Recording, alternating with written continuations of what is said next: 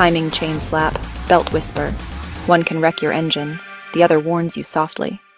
Can you tell the difference? When you start your engine, the sound you hear tells a big story. When you start your engine, the sound you hear tells a big story. Continue emphasis. Timing chain slap, a loud metallic rattle, especially on cold starts. It happens when the chain loosens, slapping against the guides. Ignore it, and you risk major engine damage. Belt whisper, a soft hissing or squeaking from the timing belt area, usually caused by slight wear or misalignment. It's quieter, but still a warning that the belt could fail. And in interference engines, that's game over. The key difference?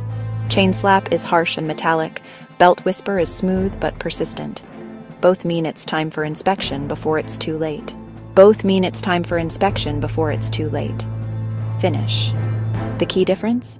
Chain slap is harsh and metallic, belt whisper is smooth but persistent. Both mean it's time for inspection before it's too late.